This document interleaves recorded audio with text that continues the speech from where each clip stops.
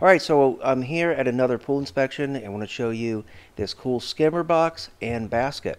Now we're all familiar with this style of basket that's been around for years and years. I've seen these newer types of skimmer baskets over the last few years and thought, what a great idea for a video. Now the problem that we've always had with the older baskets is that they float to the top when the motor turns off. And a lot of times we're going to use a rock like this one to keep it down. But we don't have to do that any longer. Get rid of the rock. These new skimmer baskets have these cutouts along the edge that you can see right here. The new skimmer boxes have these notches right here, one on each side, and you can see that right here and here.